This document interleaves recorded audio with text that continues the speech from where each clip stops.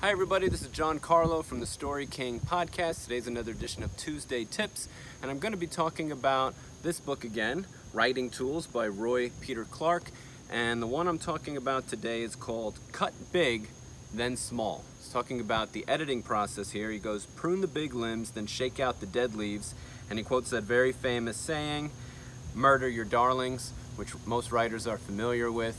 And basically it goes, when writers fall in love with their words, it is a good feeling that can lead to a bad effect.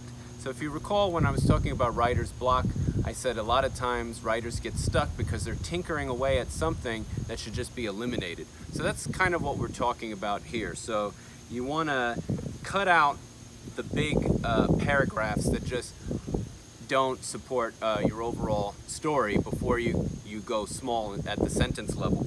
So over here he says, cut any passage that does not support your focus, cut the weakest quotations, anecdotes, and scenes to give greater power to the strongest, cut any passage you have written to satisfy a tough teacher or editor rather than the common reader, don't invite others to cut, you know the work better, mark optional trims, then decide whether they should become actual cuts. So just remember that when you're editing, before you go through a detailed editing process, word by word, you should be looking for entire paragraphs, even pages that just need to be scrapped because they're not doing anything to enhance the story.